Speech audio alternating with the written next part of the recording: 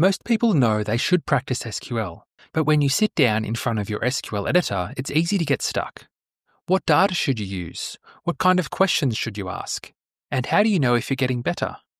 In this video, I'll show you my complete SQL practice system step by step.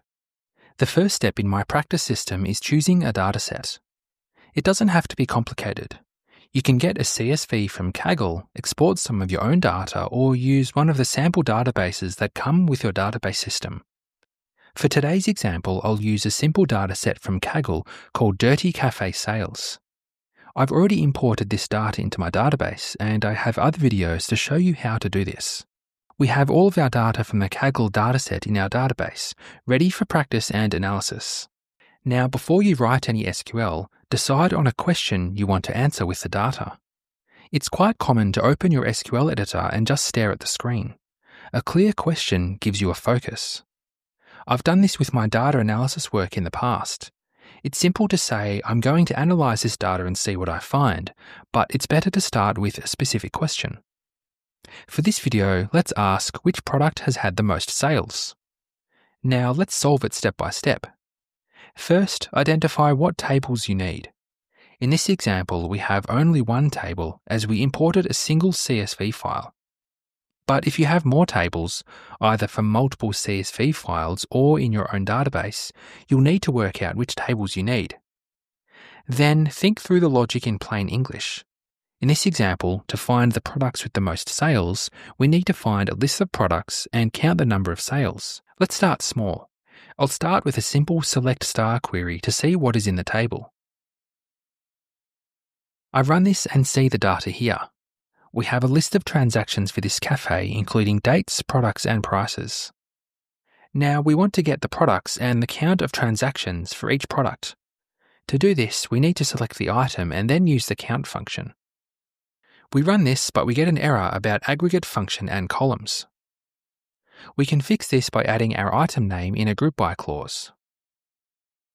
We run this and see our results here. It shows the products and the number of sales they have had. We can look through the results and try and work out which product has the highest count. Or we could make it easier and sort the results. Let's do that now. We can add an order by clause to the query. We run this and see our results, which show the products with the highest number of sales. In this example, it's the juice product. And that's our answer. If you're enjoying this walkthrough and want to take your SQL further, check out my SQL Simplified course. It takes you from the blank page all the way to writing competent SQL with step-by-step explanations and plenty of practice. The link is in the description. The fourth step is to refactor. When you're practicing, once you've got the right answer, you can look at making your query better. You can do this by making it more readable or improving the formatting. In this query, we can improve it by adding a column alias to the count column to describe it better. Something like num_sales is good. We can also improve the formatting a bit, such as spacing, the case of keywords, or indenting. These could come down to your personal preferences, but there may be things you can do. The query is now cleaner, easier to read, and easier for others to understand.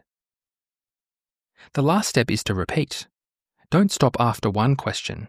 Write another one. For example, what is the product with the lowest price? Which days of the week get the most sales or the highest revenue? What is the total revenue made all time? Every time you repeat this cycle of writing a question, solving it, and refactoring it, you're building your SQL skills a bit at a time. So to recap, first you select a dataset, then you write a question, then you solve it step by step. Then you improve your query, then you can repeat it with another question. And this is how you get better with SQL by practicing. If you want to build your confidence with SQL queries, watch this video next where I explain exactly how to do that. Thanks for watching.